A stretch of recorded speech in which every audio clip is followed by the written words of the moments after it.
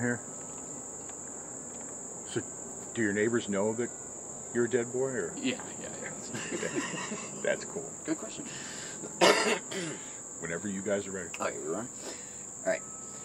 Hi, this is Jeff Redding, and we're here in Hermitage, Pennsylvania, just on the other side of Youngstown, Ohio. And we're talking with Frank Secich. Hello! Who, as you're going to find out, has a very rich history. So, Frank, to start out, let's jump into the Wayback Machine and go back to 1969 and talk about Blue Ash and the formation of the band. One of the first power pop bands? Yeah, yeah, probably in the world. Us and Badfinger, we were even together before the Raspberries, about a year before them. So Jim Kinzer and I from Sharon here started the band. We had been in band since we were in junior high, and we started Blue Ash the summer of 1969. We were together for 10 years. Had 2 albums out, one on Mercury Records and one on Playboy, and we were signed by the same guy who signed the New York Dolls to Mercury, Paul Nelson.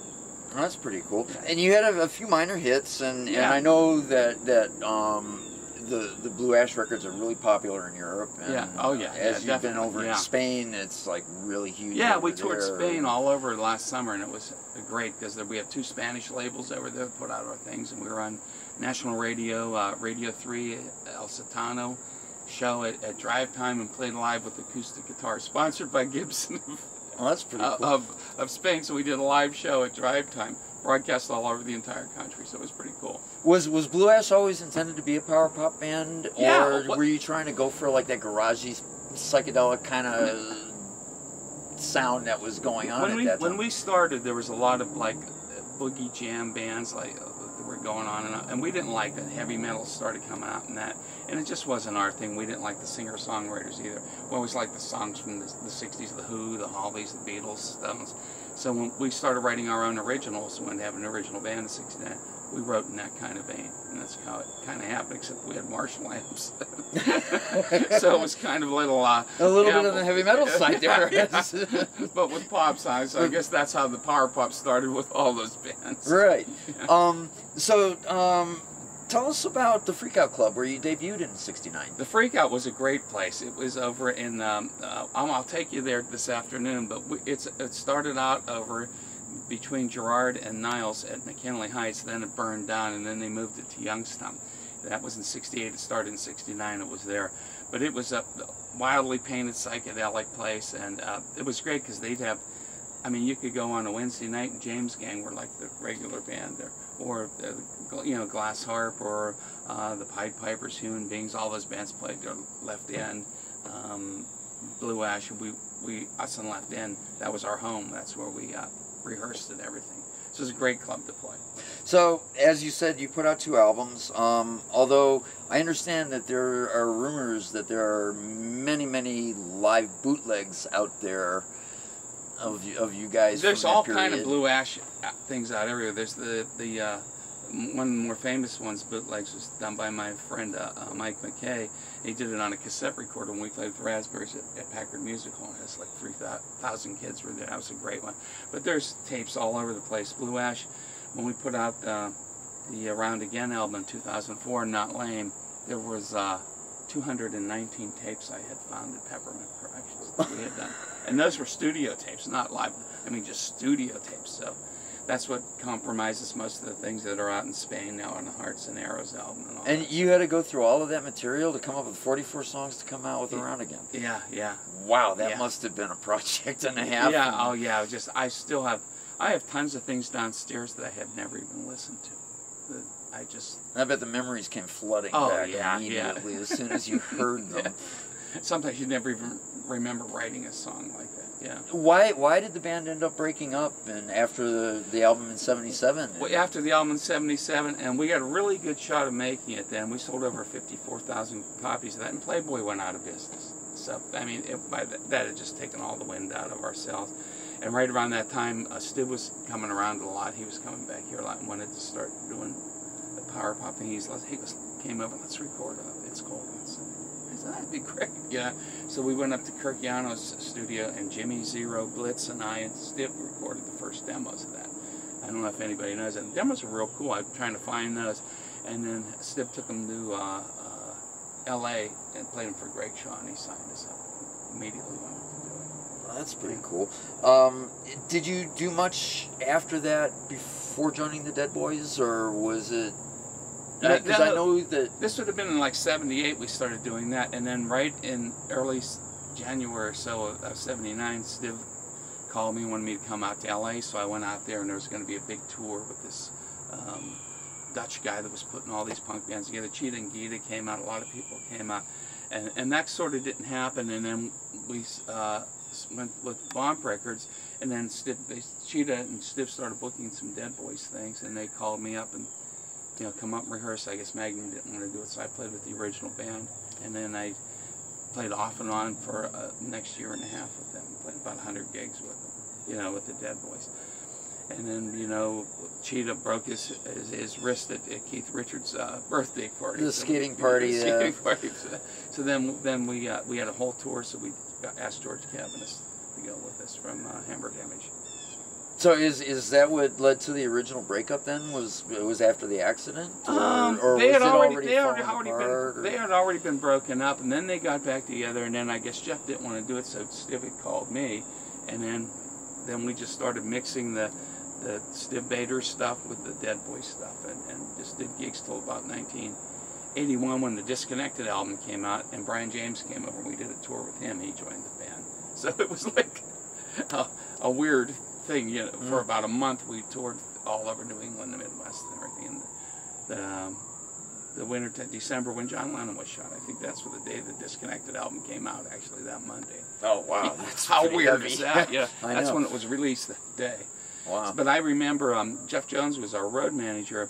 We had to play in New York about a week later, so he took us up to the Dakota building, and I remember me and Stiv and Brian were there, and Jimmy, and there's just millions of flowers all over the place. It was a weird time, you know? Oh yeah, I can imagine it would be, because I remember that period and everything, and I mean everybody was stunned for so long after that happened, because I mean how could somebody shoot John I remember Lennon? that night, and Blitz called me when it happened. I think we talked all night. And he was up in Toronto or something, but I think we talked for like 6 or 7 hours just through the night, just talking. It was like one of those mind-blowing lifetime things that happens, you know? Yeah. That was crazy. So, so Front Page News came out in '77, and I noticed in the liner notes that one of your world influences was Stiv. Yeah. And so how and when did you actually meet him originally? I met him in 1967, and I was like 15 or 16, and he's a couple years older than me. You know, he was 2 years older than me. But I had met him at a house where a lot of long-haired guys used to hang out, hippie types, over in at the college, you know, at Youngstown, and we would go to teen dances and stuff like that. They had carousel teen clubs. I'll show you one of those places today too. But we would just hang out, and there was a whole group of us that hung out. Mike Miller, who was the Mother Goose manager, Karen Wagner Carruthers, who passed away. Like, she was Stiv's girlfriend in high school. Great girl. You met Johnny up in Cleveland. That's her son. Okay. Johnny Carruthers. But there was a whole bunch of us that hang out. My girlfriend Joanne Rose at the time, Marty Magner from Mother Goose, and that's kind of how the Mother Goose connection came too. Since I quit Mother Goose to join Blue Ash, Stiv was kind of my replacement. I was like the bass player, kind of lead singer of the band. And then when they reformed and got him into the band, they were more theatrical thing then. Okay, so Stiv said in '86 when we interviewed him, he was talking about a blues band that he played in. And I asked Cheetah about it yesterday, and he said that was a Stiv story. So he actually was? Or was it more of a garage type band? No, Mother Goose was more of a theatrical Alice Cooper type band. They did things, but Stiv, it was always, like they would bring Karen out, his girlfriend is the sacrificial virgin, and they would like have her on a tray or something. I don't know. I have a film I'll have to show. I told Danny about it. I'll have to get it to him, and if I can get permission from the guy who took it, it's the famous old Mother Goose film. It's terrific. Stiv used to bring it around and show it everywhere. It's like 8 minutes long, but it's silent, and it'll give you a good clue of it. But yeah, they kind of did things like that.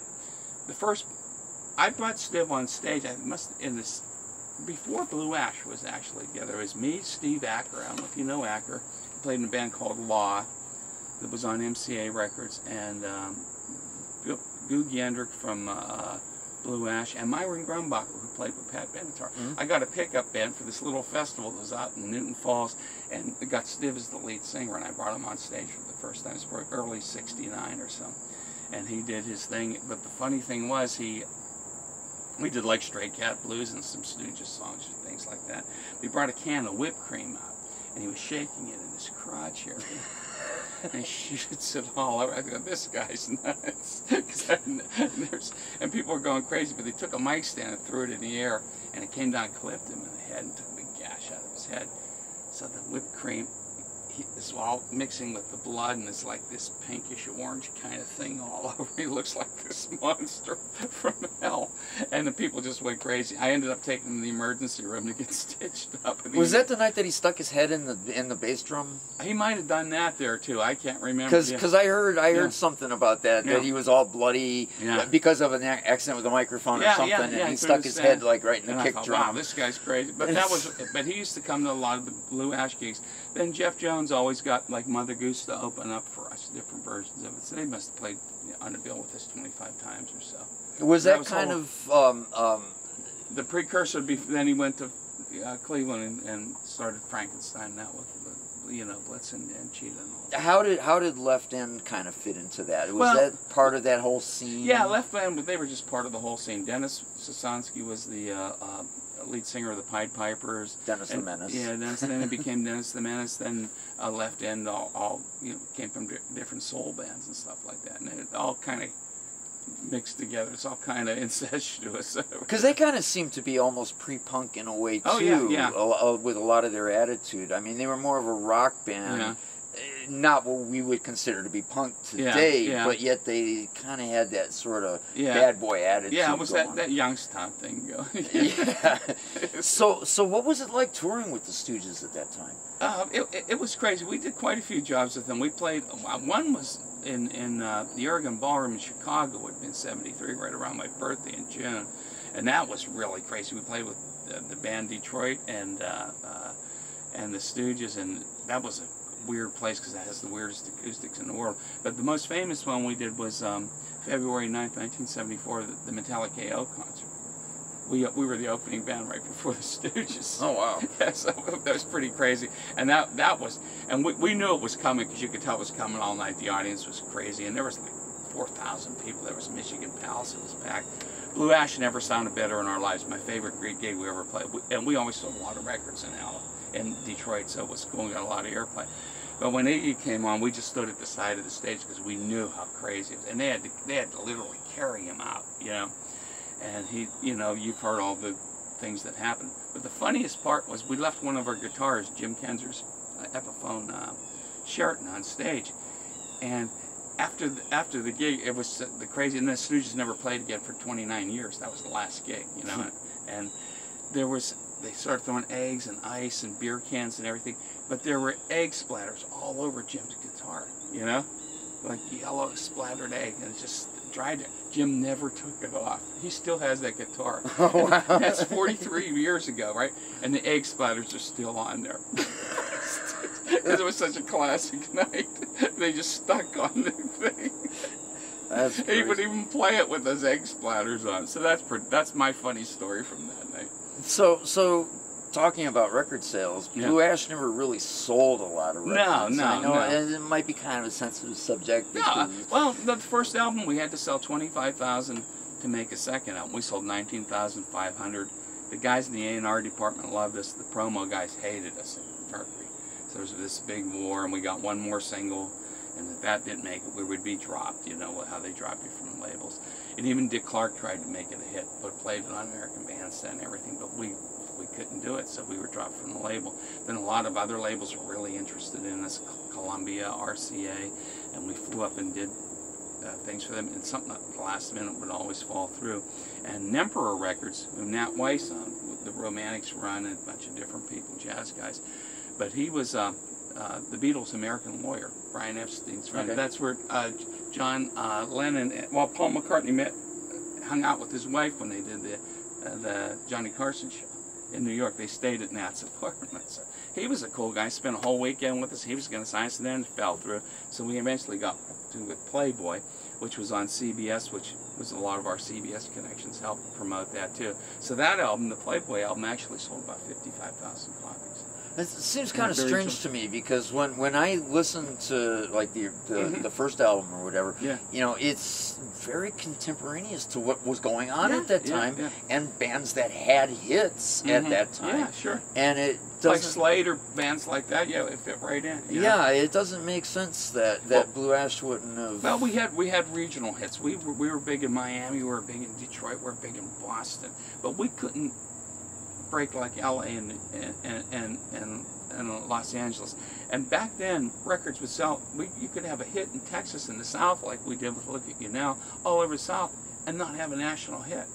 And we were #1 in dozens of different markets then, but it wouldn't break nationally. It's different now. It either goes all nationally or not. But back then, they had a thing called regional hits. Like It's Cold Outside. That was when we were kids. Me and Stiv. That was a #1 record here. We didn't know that wasn't a hit all over the country. We had no idea because it was a hit here. Right. You know, it was a hit in Youngstown, Akron, and Cleveland. That was our world. There was that Midwest sound. Yeah, it was a Midwest Cleveland, sound. Detroit, Pittsburgh. Yeah, Chicago. It was Buffalo. Yep, exactly. And it would break in regions. So, over the years, there've been kind of number of different reunions that Blue Ash has done, and now you've got it reconstituted. You just did some recordings, some material. How's that coming along? When is that going to be released? Well, we've started on a new Blue Ash album. The first one, it'll be in 40 years, and it's sounding great. We're doing it over at Amphion, and the Deadbeat Poets crew that toured with Blue Ash, Pete Revere, who owns Amphion, John Lemmick and John Corey of the Deadbeat Poets, and it's me and Jim Kenzer who are the nucleus of the Blue Ash. We're doing some old songs we've never recorded before. We got some brand new ones like Cousin Dickie's Shirt and She's My Car. It's coming on great. So what it looks like is going to happen is I've been talking to some labels in Europe, and we're going to do a two-sided album. One's going to be Deadbeat Poets, 6 songs on it, vinyl, and the other half Blue Ash. So if we go on tour, we'll take both bands. Both bands? Kind of like Parliament Funkadelic. Right. They used to come out as the Parliament in the suits and do the 60s. I want to testify, then they'd switch over and do this psychedelic stuff. Yeah, cool guys. They actually came to see Blue Ash play. That's how we got to tour Canada from their road manager. They stopped in Youngstown one time, and they were playing Stiv Auditorium or something. We were playing an after prom at the Voyager Inn, and they heard all this music and came up. Of course, the kids were thrilled that the Parliament Funkadelic showed up at their prom. You know? Oh yeah, and they were jamming. We hung out, and then their road manager really liked us. He was a bookie agent too, and booked us all over Canada. So it was kind of cool.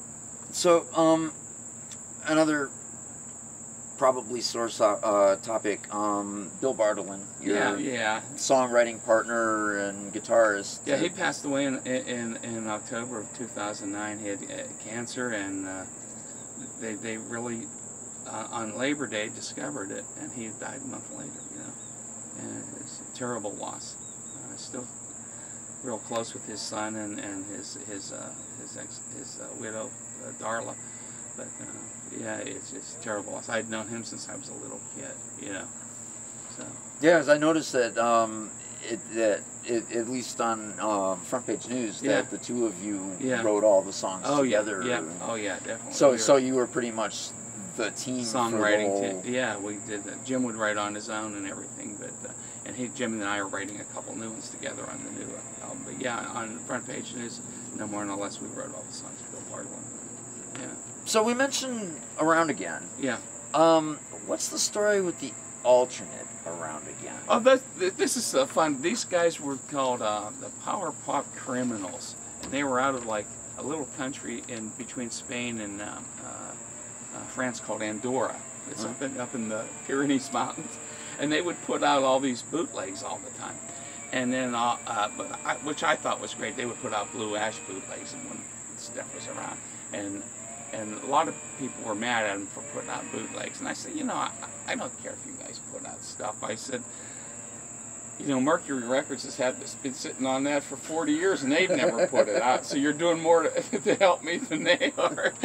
So they thought it was kind of cool. So then when that came out, they even bootlegged that, the alternate around again, and put like 10 different songs on it from different bootlegs from Blue Ash. So they were kind of cool. They're still around. They keep changing their names: Power Pop Lovers, Power Pop Criminals, and they're probably not even from Andorra. They're probably from Russia, you know. So I have no idea. Things keep coming out all over the place. So. That's cool. So, all right, so let's shift focus and let's talk about Stiv a little Sure. bit. So, so you knew Stiv for a real long time. Yeah. I met him when I was about 15. So, what can you tell us about his younger days, his family? Steve and Marion, his parents were always very supportive of him and the bands that he was in and things. Like my dad worked at the steel mill, so did Stiv's dad over in Youngstown. Even Stiv worked there for a while, went into the mills, but he hated it. Came home and told his dad one thing, because I just, you know, I can't do this. And his dad was always real supportive. His dad sung too. He was a singer, and they were always very supportive. Two of the nicest people you'd ever want to meet. Yes. You know, well, I had so many fun times over at that hospital. Always hospitable and just great people. Stiv, a very normal. He was an only child, you know, so very normal Catholic upbringing. Went to St. Rose School, St. Rose Church, and then Ursuline High School, which is the big Catholic school of all of Youngstown there, and probably all northeastern Ohio. It's a very contemporaneous upbringing. Contemporaneous. I mean, he went with a lot of crazy people that went to that school. Ed O'Neill, from Married with Children. Yeah, he was a couple grades ahead of Stiv, you know, in the same classes and everything. So very, very normal like that.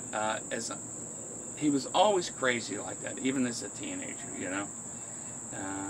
Yeah, I was going to mention the whole Catholic upbringing and everything, and Stiv always said that his being an altar boy led him down the path that he ultimately took. But it must have been a strange dynamic having that Catholic upbringing and then doing the kind of music that he was doing. How did his parents feel about that, like at the beginning? I think they were always pretty supportive of it, you know. They always were. They were always at the gigs, even the real early gigs, Mother Goose gigs and stuff like that. They were always there. And as you know, the old Dead Boys gigs, they show up everywhere in Cleveland, Pittsburgh. They were there all the time. He was real proud of them too, you know. He was proud of his, you know, working class roots, and he was a good guy. They were very down to earth people, and he just had that craziness and gleam in his eye, and his dad had that same gleam, you know. Right. Yeah. And yet, well, probably as a result of that, couldn't deal with the steel mills. Yeah. Which makes sense. So, well, okay. So in 1969, and so Stiv was around 20, I guess. Yeah. He at would that have been point. 20. Did age make much of a difference to him? Did he care about it at all? I don't think he really did, because he always looked 10 years younger than he was, except in the real later, you know, Lourdes days.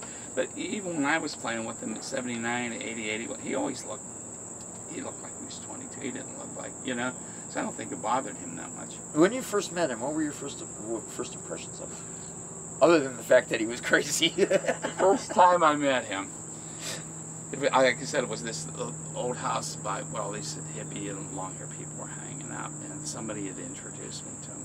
Did he have long hair at that time? Yeah, he had long hair. And this girl walks down the steps, and I can't remember, her name was Kathy or something like that. And buckskin jacket, pretty, you know, hippie girl and everything. And I just met Stiv 15 seconds before this, right? He goes, "Hey, Kathy," he goes, "This is Frank." He goes, "He's never been laid before." What's going on here? She goes, "Really?" And I said, and I'm like flabbergasted because I just met this guy, you know. She goes, "Oh, okay." She goes, "He's kind of cute." I said, "Wait a minute." I said, "What's going on?" So I didn't do it, but that's just the kind of guy he was. He would just set you up like that. Yeah. He was piss take, you know, all the time, you know. Then we became great friends after. But that's my, after, you know, shaking his hand, that's the next thing that happened to me with him. he doesn't even know me, right? Right. He's trying to set me up there, and it works, you know? How funny, yeah? I'd say he was. I've never he was told a that master. story, He was a but- master of timing. Yeah. He absolutely was a master of timing. What? So, what was the general scene like at that time, around the early '70s, here in Youngstown area? There were a lot of clubs. Like through the late '60s and early '70s, there were the carousel teen clubs, which were everywhere. The Freakout had a teen dance on Sunday afternoons, so you could go there, no losing, you can go in there in any age. Everything was 18 and over, so there were a lot of clubs. It was 3-2 beer at 18. Right. So, but I remember those days. I mean, the Freakout would be open from Wednesday through Sunday, you know, and there were clubs everywhere. You could play every night of the week. There was a great band scene. So many great musicians came out. Just Youngstown were Phil Kagi, Gary Markowski, who played with Coconut, and Michael Stanley, Myron Grumbacher. We were all friends. Played with Pat Benatar and Roger Lewis and other people later on. The Holes in the Road were a great band. There was a dozen great bands and probably 24 great places to play around. So it was a really, really thriving scene. You can make a good living at it and just play everywhere. Yeah, we already mentioned Left End. Human Beings was another one. They were real big. Over at the Freakout, I had this picture, and I've got to find it because there were like 8 or 9 guys in this picture, and we're all in there. And the picture was taken, shows everybody, and every single person in that picture later got signed to a different major label. And you know what the chances of that are? I mean, there are guys from Glass Harp who got signed for Decca, Stiv and Dennis from Left End, all these people, Markowski, Meyer, we're all in this picture, Stiv Bator. Your chances of getting signed to a major label are about as good as your chances of getting signed to a Major League Baseball team. That's how rare that is. And there's 9 of us in this picture that all went to different major labels out of Youngstown. How crazy is that? That is pretty amazing. Yeah. So the Human Beings, then, yeah, I mean, they were one of them was in the picture too, I think. They were one of the precursors to power pop, as we know it today, and they kind of sort of bridged the gap between power pop and the psychedelic garage stuff that was going on. Big influence on me was Ting Markelin from there, and I still got a picture in my mind of him leaning that Rickenbacker against a dual showman, hitting a D chord on the 5th fret. You're getting that feedback. That's what that is. That's how you get that. But we'd see them everywhere at all the record hops here, and he was a great idol of mine and Stiv's. We all loved Tig. Everybody loved Tig. And he was the rhythm guitar player in the band. But yeah, they had a worldwide hit, Yeah. And he would come back and he would regale us with stories about them in Japan. They were like the Beatles. He'd see all these little Oriental faces pressed against the limousines, screaming. They were one of my favorite bands from this area, from that period. Yeah, for sure. That was really cool. What was the Desert Winnebago event? Well, I was told, he brought me out to L.A. to go on this tour with this crazy Dutchman that was a millionaire. I won't say his name because I can't even remember it, but he had all this money, and Stiv ran into him, of course. He goes, I ran into this guy, got all this money, he wants to put this tour on. So he had all these Winnebagos, and they were like, everybody had their own, Stiv and I, and Eddie Best was there, and different bands, and we rehearsed in this warehouse first in Alhambra. Then he took out, the tour was going to just stop at random cities across the United States. And he had another big trailer that had 200 high-speed duplicators. He was just going to give out free cassettes to anybody who came to the set. And this guy was all coked up, and they had a lot. I don't know where he got his money. I have no idea from. But he was supposedly this businessman that cashed it all in. And Stiv, of course, runs into him. But it was kind of going to happen, and then everybody just started going out there, and all this debauchery was happening, everything craziness, and nobody was working, so the tour kind of fell apart, and he got really mad at me and Stiv, and he had all this equipment that he had bought, and I don't know if I should talk about all this stuff before I get shot or something. So when was that then? That was late 70s? Yeah. Yeah. We should maybe not do this one, All right. Okay. So because it was just crazy. Yeah. There's Okay. and there's still people around, and it's just Okay, yeah. no problem. So the last version of the Dead Boys then, that played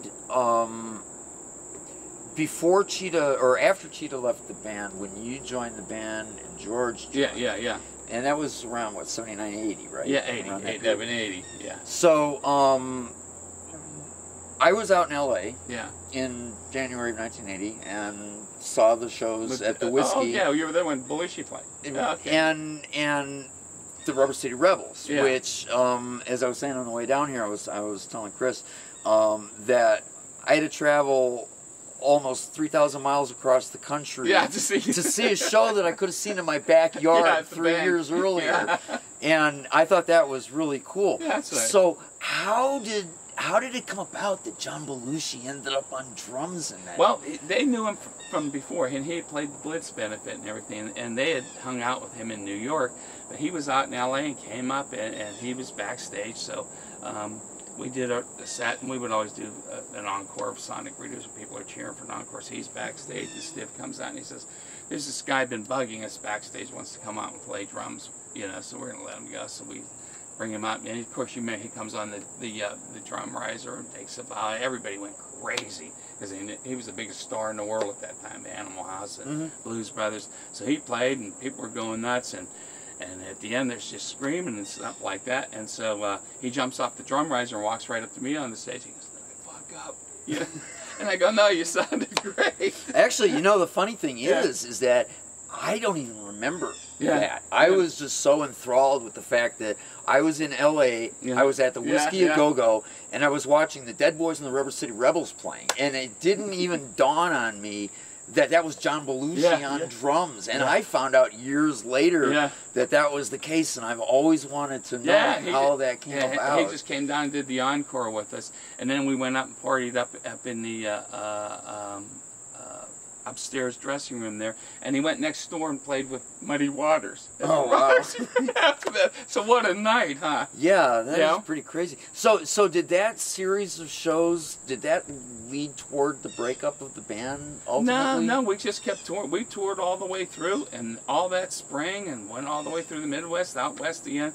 Went back to the Whiskey and did 3 nights and sold them all out, 2 shows a night in May with David Quentin on, because Blitz had left by then. And then we played all summer, did the Disconnected album in August and September. We were supposed to go to Australia then, and Stiv kind of blew that off and went over and joined the Wanderers and did that thing, and John Waters' movie, Right. So the Disconnected band, the Dead Boys were still together when the Disconnected band. I was kind of doing everything at one time, And then we played the Starwood out there in L.A. when we did the Disconnected album. Then when Disconnected was released in December, we still went over to England in the fall, came back in December, and that's when we did the last tour. Brought Brian James with him, so that was fun. I like Brian a lot, a good guy. Yeah, that Wanderers album, and we talked about it a little bit last night, and Cheetah thought that was really a brilliant album. It really was an awesome record. And I saw that show. They played The Mistake downstairs of the Agora. And Blue Ash opened it. Oh, really? See, now I don't remember. I was so enthralled with the Wanderers. I had Jim, and I got George Cabinets, Eddie Best, and Mikey Hammer. It was kind of a Blue Ash, but we did this Blue Ash, and we got together and did a few gigs, and we opened up. And I remember it was an odd thing because Todd Rundgren was sitting right in front of me. When I was playing, I go, "This is pretty good." We had just done an interview with Todd. Utopia had just played the Coliseum like a few weeks before that, and I was down there, and I'm watching the Wanderers, and I turn around, and there's Todd Rundgren standing right in front of me, and nobody recognized him. I was the only person in the entire room that went up and talked to him and recognized him. I said, "What are you doing here?" And he says, "Oh, we're playing down in Akron, and I just wanted to come up and see." I'm playing, and I'm looking right in front of me. I think, Todd Rundgren. Yeah, it's like standing right. wow, that's pretty weird. Yeah, it's cool. Yeah, it was that night. So did the Disconnected project, was that always supposed to be something separate, or was that... That was always separate. Yeah. That was never to be wrapped into the Dead Boys? No. That was just for Greg Shaw to do an album. Okay. To recoup some of the money we had all spent of his. So as we know, in 1979, power pop was like really an in thing. I call that the summer of power pop. Yeah, the whole new wave summer. thing. You know, punk was on its way, kind of in a sort of a stagnant mode at that point, because now we had the Sex Pistols and all of the angry punk bands coming out of England, and people were kind of saying, well, we don't want that stuff in America. And so then you had the Blondies and the other new wave bands that were coming out. They were kind of power pop. How did that influence the direction of what the Dead Boys were doing, and with what the Disconnected band was doing? Well, I think with Jimmy Zero, he was always the power pop guy. I always called him the Brian Jones of the Dead Boys, but he was always the fashion guy, the power pop guy, and I think he had a lot of influence on that too. And Stiv also was very loved the power pop sound, and he always loved my band Blue Ass. So I think when I got in with them, we just started writing in that kind of a vein, you know. I always think I won't look back, but the Dead Boys is one of the great power pop songs of all time. I even do it in my solo shows sometimes, you know, pull it up. But yeah, Jimmy was a great songwriter in that vein. He always liked that kind of stuff. So it's kind of a natural fit that we went that way. And we got the striped coats and the Teddy Boy thing. So it kind of more mod thing then, you know. And Stiv was also really influenced by garage big music time, as well. Big And time. I'm sure that was one of his more favorite types of music. Yeah. He was a Nuggets guy, you know. I mean, you know, they did Tell Even Me, way back when, you know, Cold Outside, you know, all of that stuff that they were doing at that time. Is really cool. Yeah. Too Much to Dream. Yeah. Do you? Yeah, that's another great one. Do you know much about the last tour with Brian James and how it came about that he ended up leaving? Well, what happened? Stiv just wanted to. We had to do a tour for the Disconnected, you know, and I thought, yes, we definitely got to do this for Greg Shaw. So he said, well, I'll bring Brian over too. I said, that'd be great, you know. So we did that and just did the tour. And then what he actually wanted to do then was have two bands. He wanted to have us and the Wanderers, and neither us or the Wanderers wanted that, you know. So I said, I can't be in two bands. That's not gonna work, Stiv. You can't, you know, in two different continents. It's just not gonna work. So then the Wanderers thing kind of petered out.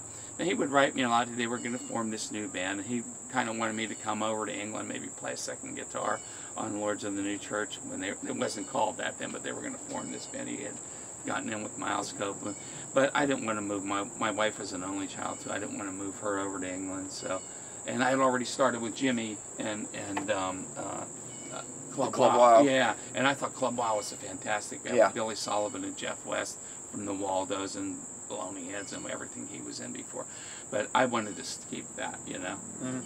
And other than, because it had been so helter-skelterish, you know, the trips to the desert and the Winnebago things, I didn't want to live like that and take my wife over to live like that either. But it turned out really good for him, and it was good for him over there. And it was good for me here with Club Wow. But I actually thought Club Wow was going to be very big and get signed, but that's the way the luck of the draw goes. Right. Well, and I was already in that band with Jimmy, so. And now you've released the Club Wow album, and it's a brilliant piece of Cleveland musical history. Yeah, definitely. And will live on, you know, as that, and that's really cool. Then there's on the Club Wow CD, there's Club Wow playing at the Agora, and we're opening up for Lords of the New Church. So came kind of full circle there. Yeah, and we would do gigs if they'd come here. So after the Dead Boys broke up and the Disconnected band broke up, and Stiv and Tragana was the only one that he took from the Wanderers and put together with the Lords. When he moved over to England, did you guys stay in close touch? Oh yeah, we were together. I always stayed in touch with him. Yeah. So throughout the whole 80s. I got letters all over the place. I'll pull them out someday. Read them again.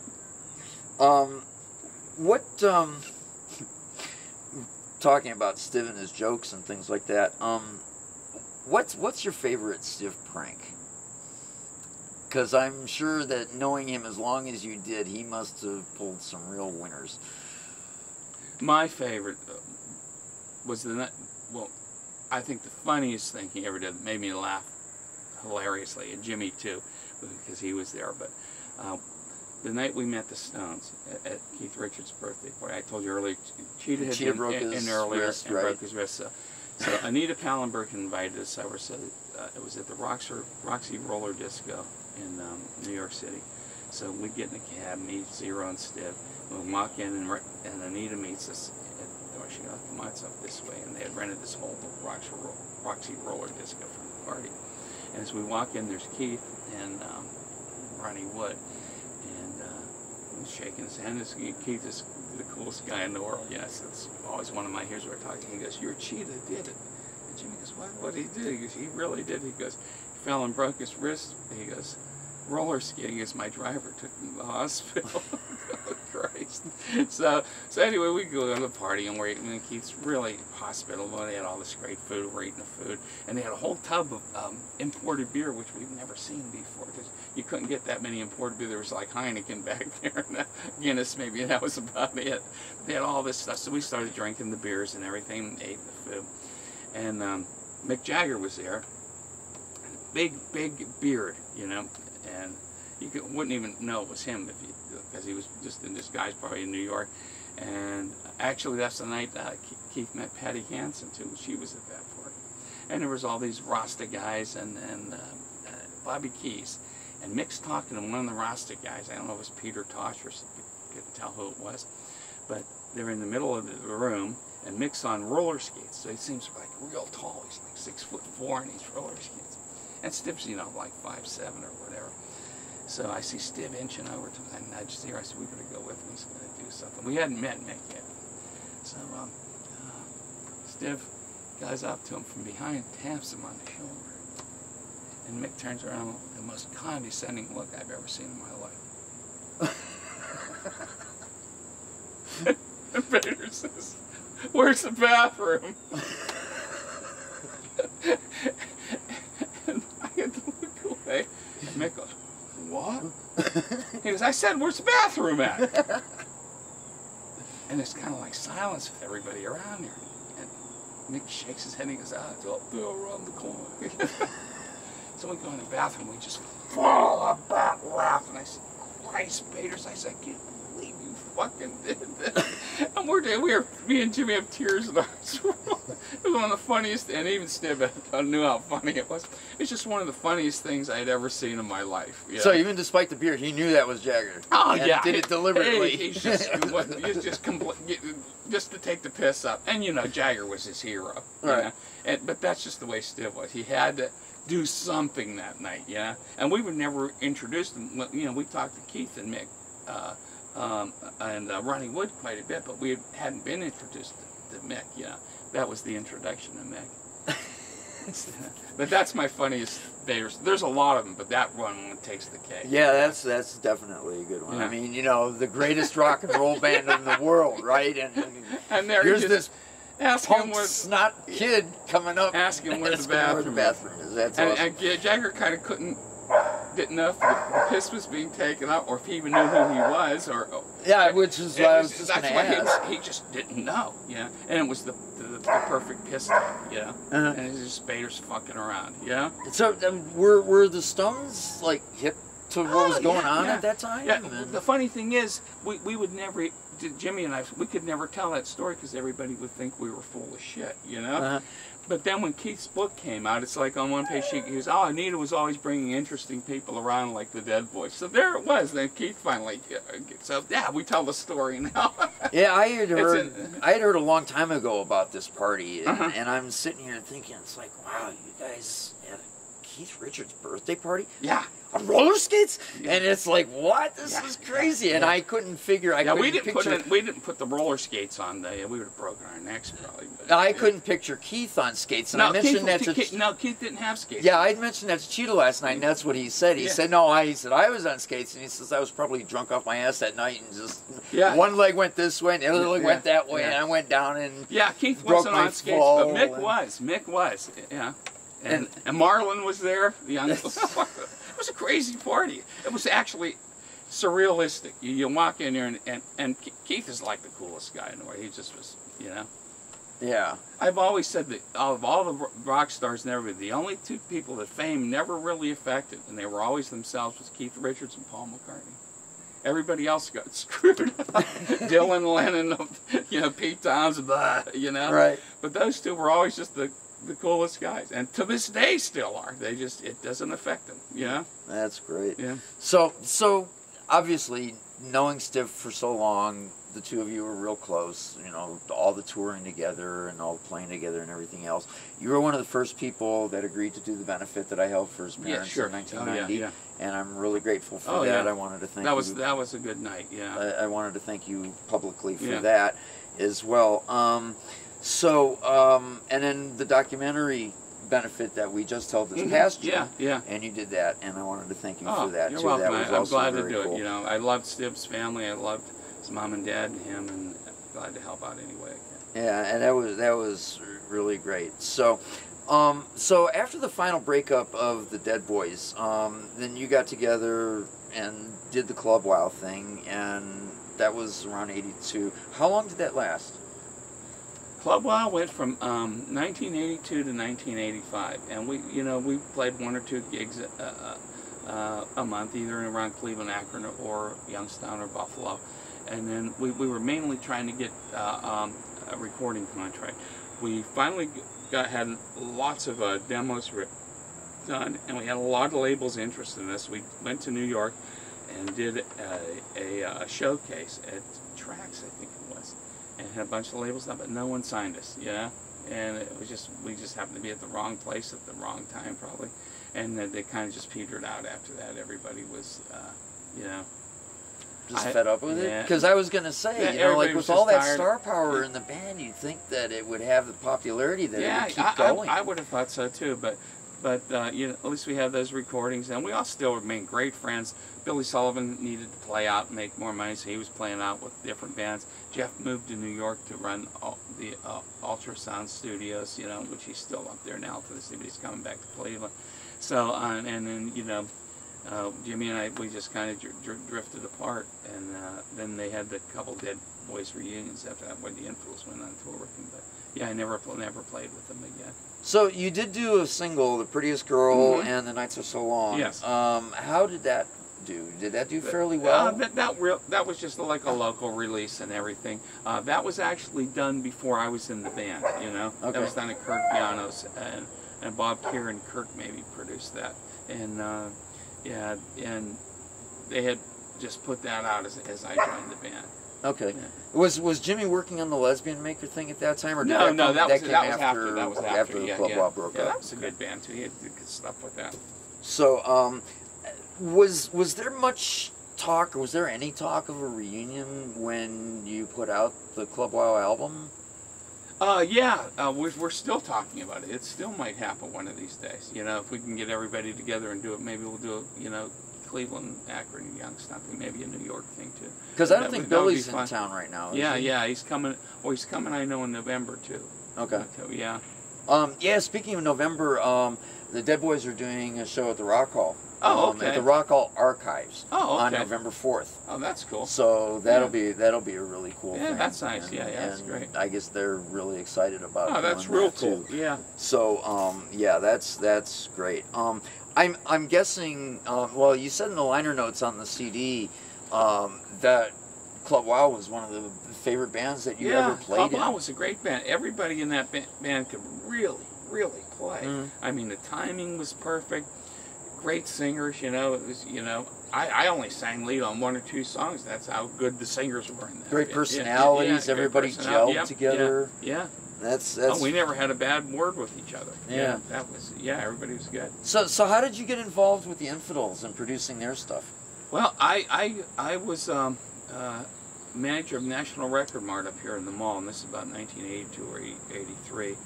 And it's the weirdest thing about, you know, most guys that are in bands, and when you need money, and you usually end up working in a music store or a record store. Yeah. So I was. Got to stay close to the music, right? I had just started with Club Wow, and I was a manager of the Record Mart, and these two scruffy looking punks come in and plop a Disconnected album down and $10. You know, it's John Lumick and Pete Dreer. They're from the Deadbeat Poets now, and Pete owns the studio. And I said, you guys got to be some kind of sickos to buy crap like this. Yeah? What, man, Stiv's great. They're real upset that I'm fucking, it's a shit. I said, oh, Stiv's great. I said, turn the record over. Say, turn on, that's me. I said, look at it, look at it. How you doing? So, hey, we got a band. You want to come down and hear us? I said, oh, geez, okay. You know? So they talked me to coming down here. I said they had covered the last year that Stiv had died, and they were about 17 or 18. And they were not that good, but they thought they were great, you know. They had a real good attitude. So I said, let's see what I could do. So my friend Jeff Jones was managed bands and everything. He was managing Club Wow too. So I said, these kids, I said that they got a real good attitude, charismatic kids, smart asses. I just picture, you know, Stiv Bator's, Jim Kinzer, Frank Secich when they were 17. That's all of them. Yeah. He goes, oh, should we manage? And then I said, yeah, we should do it. So I got them recorded, and then now, you know. That was the 4x20 album? Yeah, all that stuff. And then, yeah, what was it? Infidels ×4. Yeah. Yeah. And so now I'm in the band with them, Deadbeat Poets. So funny how life works, you know? And the Disconnected album started it all. But you never actually played with them as the Infidels? No, I was their manager. I played on some of the records and stuff and wrote a song or two for them. So, okay. So, all right, let's bring it up to today. And let's talk about the Deadbeat Poets and how that whole thing came about. Because that's another really great power pop, punky, garagey kind of band. Well, in 2005, Bomp Records got a hold of me. Susie Shaw, they were going to do a tribute to Greg Shaw after he had passed away. I wanted to know if I could get a bunch of Ohio people to play on it and do a song for this tribute album. So I got Dave Swanson and Billy Sullivan. I called one or two of the Rebels, but they couldn't make it. And Blue Ash guys, Bill Bartlin and myself, Infidels, and we all got together and played over at Pete's studio and did Him or Me, the Paul Revere and the Raiders song. And I thought, wow, this, and I produced it, and I said, this sounds so good. I said, if I ever get a band together, this is what I want to do. And I was starting to write songs again. I had quit for, you know, from 1990 to 2004. I had never even picked up a guitar. I just quit playing. And after Stiv died, I imagine it took the wind out of the sails. And 4 days later, my other best friend, Beaver Warner, Mark Warner, blew his brains out. And so I lost two within a week. And I had it with music. I had a 3-year-old son. And I thought, well, I'm just going to let it go. And I never did play. So 13 years later, I picked up my guitar one day, and I played this really, really great riff. And I hadn't touched the guitar, 13-year-old strings on it yet. And so I wrote the Stiv Bator's Ghost Tour song right on the spot, about 20 minutes. And then I went over and talked to Pete and recorded it just acoustically, and another friend of mine, Tom Saylor, let me come over and record some stuff. So I had about a half-dozen songs. So anyway, back to the thing for Bomb, I said, if I ever get a band together, I'd like to do this. So started thinking about it, and then I said, if I do get a band, I'll get Terry Hartman in it, you know. Well, he had disappeared just like me, but his son had been recording over at Pete's, so we got together with Terry, and I said, you know, let's come and record some stuff. And we recorded a couple songs, sounded great. And I had sent my demos and everything out to different people, and sent them to Bomb. And Patrick Bossell, who's there now, runs Alive Records and Bomb with Susie. He goes, I can't do anything with this. It's not the kind of thing I'm using, but I know this label over in Japan, they go crazy over this vivid sound. So I sent a couple MP3s out, and 12 hours later, they offered me a recording contract. So, after all those years trying to get stuff, it takes that easy. I get another one. So we just started recording. They sent us in advance, recorded the first album, and we're working on our 9th album now. 9th album? Yeah, ninth Deadbeat Poets album. Wow. So that's how that all started. And Terry left the band a couple years ago. In 2015, we got John Lumick then from the Infidels. So he's a great songwriter. So we're working and working. We've toured Europe 3 times. They're real popular over there. Does that translate into similar popularity here in the States, or is it not just as a much here, regional thing? but we have a popularity in the States for another reason. It's because of Little Steve. We've had Underground three Garage. call songs on the Underground Garage, and that has like 5 million listeners a week. It's on 300 stations syndicated, and then we're on Sirius Radio. And they play us every day on there, on that thing, so people know who the Deadbeat Poets are. So, it's been... So, what's the new Blue Ash stuff like? Is it like the Poets, or is it more like Blue Ash? Is there a distinction? It's like Blue Ash with the Poets backing them up. I'll play you a couple things. We'll go in. They're just rough cuts, but I think you'll get the idea when we go back in. It's kind of pretty cool. Okay. And lastly, tell us about the tour with the Roomful of Strangers.